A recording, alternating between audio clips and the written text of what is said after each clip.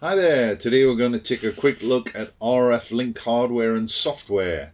For those of you unfamiliar with this, the RFLink hardware is a circuit board with a transceiver, which you can read all about in the link, which plugs into an Arduino Mega2560 and then sends serial data from various devices out through the serial port. The first step then is to head over to the Nodo shop and pick up the little board. They do a complete package with the Mega, or you can just pick up a cheap Chinese one. You basically want this board. You need to be familiar with a bit of soldering. It takes 5 minutes to put the board together, and you also need an antenna.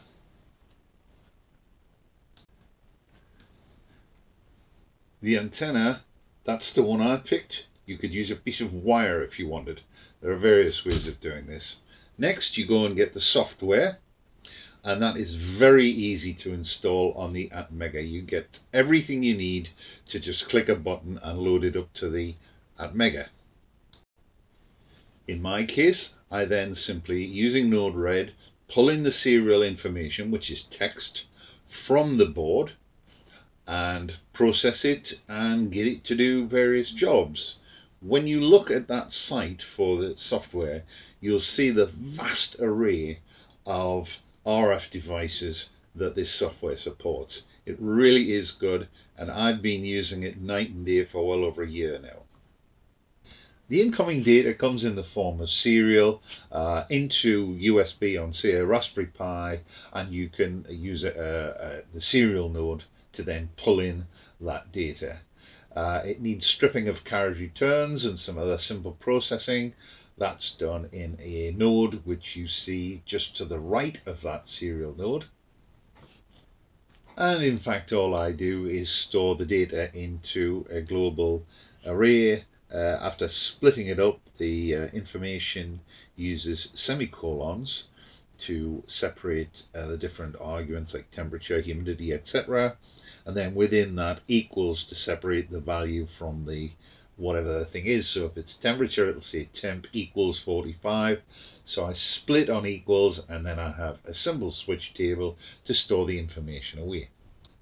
Of course, you might have a completely different way you want to do this, but trust me, the information comes out very simply. And the point of the software is that the RFLink software and hardware combination supports a wide range of 433 devices. I haven't seen anything, including ESP8266 software, that comes even close to this. The software is free, the boards are reasonably priced, so all in all, it makes a rather interesting project.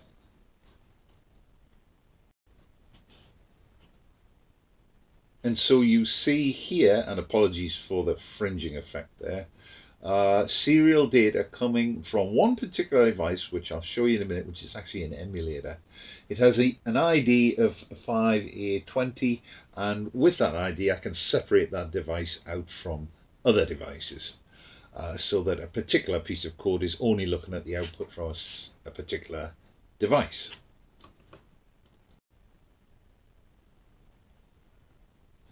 So you see there the input and processing from where I can separate off separate devices. And to the right, you'll see I've got backdoor status, shed, and lots of others. And at that point, I just have to do a simple ID check to pull out the information for a particular device.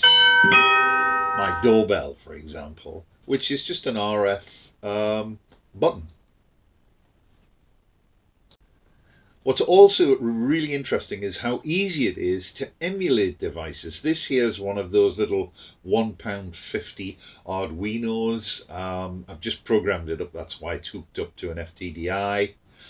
And that is talking to a sub £1 433 meg transmitter. There's a little bit of software, I'll give you the link, is emulating a device which you saw running earlier there. So you don't just have to use standard weather stations, etc. You can make your own stuff up. Here we have my wife's shed, and just outside of my office is a weather station, solar powered, that's been running for something like 18 months now without being touched. It transmits 433, it's accurate, transmits to the aerial you're going to see, which I mentioned before, which I have up on the, just give it a second, it'll get there, come on, up, up, up, on the roof of the office there. There's the little aerial, and that goes back to the RFLink board inside my office, and hence to a Raspberry Pi. Now that aerial is also talking to a range of devices over in the house there. So there it is. I hope you found it interesting. If so, please subscribe. There are lots of other videos on this channel. And of course, if you have a moment, have a look at the blog. Links are provided. Thanks.